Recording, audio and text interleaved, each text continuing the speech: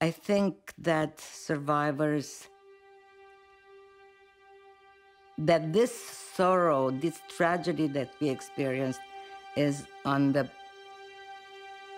background of our life on a daily basis. I mean, we try very hard to lead normal lives, and externally we look pretty normal, but internally this is an unending, impossible to attend to sorrow that we'll carry with us for the rest of our lives. My name is Felicia Carmelly. The name of my book is Across the Rivers of Memory. I was born on September the 25th, 1931. I was born in Romania, in a resort town in the Carpathian Mountains. The name of the town was Vatra Dornei. My father owned the store and my mother helped out in the store, especially on Thursday when it was market day. My life changed in 1939 when the war started, and we heard all kinds of rumors from what is happening in Poland, and we weren't sure what's true and what is exaggerated. But we knew that something is going on which is not. But in all the European countries, the Jews always said, it's not going to happen to us. We are in better relations with the Christians around us. It's not going to happen to us. But it happened to us all. The persecution of Jews became stronger. Like every day in front of City Hall, a youth of the fascist organization came out and he poked the drums to get people together, and he wrote an edict for the day, what Jews can or cannot do as of that day. So one day it was a curfew. We were only allowed on the streets from 10 o'clock in the morning till 6 o'clock in the evening. At any other time, if we're caught on the street, we would be shot. No trial, no nothing. Another day it was we have to wear the yellow star. And this went on and on and on. Every day was something else that we were not allowed to do. So life became more condensed every single day.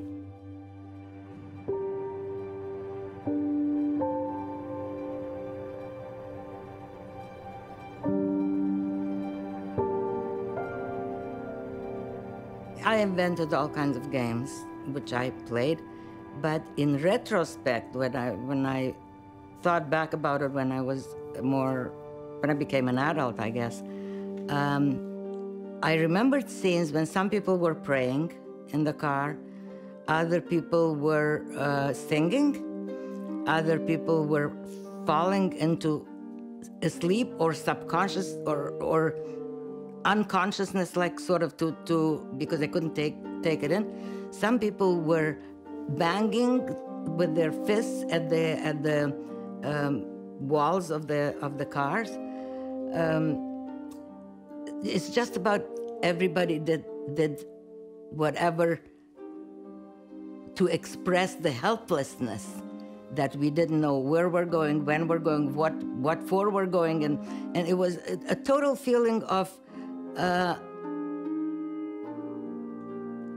I guess I can't find another word, but total helplessness, and not knowing where you are, who you are, what you are, whatever you were before has been wiped out. After 3 grueling days, we reached a little town on the shore of the river Dniester called Itaki. We were told that we would remain there for a few days. Once a thriving Jewish town, Itaki was bombed out and in total ruins. Not a single resident who had lived there before the war could be found.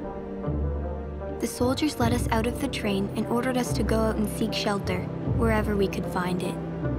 In one of the houses, we found 2 rooms where the ceilings were relatively intact to shelter us from the freezing rain and snow.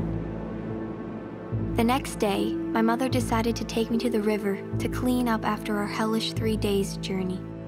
In her mind, It was a bigger risk to go on so filthy than to be caught by the soldiers guarding us. I was looking forward to feeling clean once again. We went to the river very early in the morning, hoping the soldiers would still be asleep. It was barely light outside. When we got to the water, we were horrified by the gruesome sight that we encountered. Dead bodies and limbs of people and horses and torn up bloody Jewish prayer books and Torah scrolls were scattered all over. Mother somehow mustered up the strength to wash herself and me despite this. On our way back to where the rest of the family was, the soldiers spotted us and started shooting.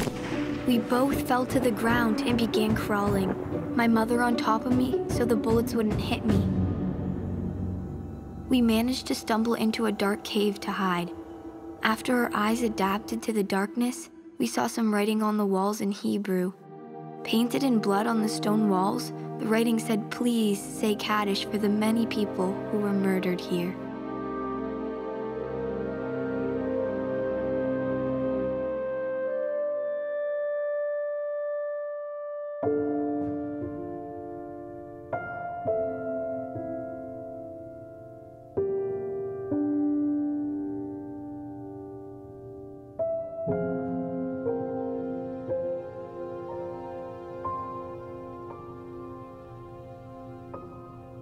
I feel offended and hurt when people talk about all the other camps, and Transnistria is rarely, if ever, mentioned.